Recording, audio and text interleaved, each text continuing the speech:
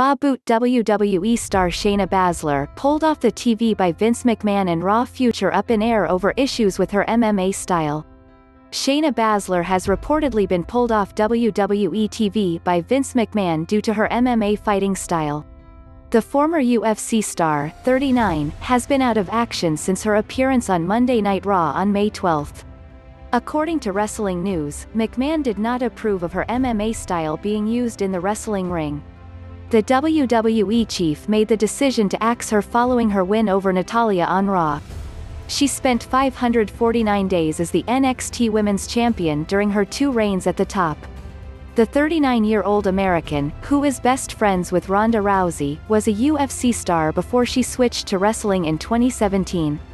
Baszler was trained in mixed martial arts by former UFC fighter Josh Barnett.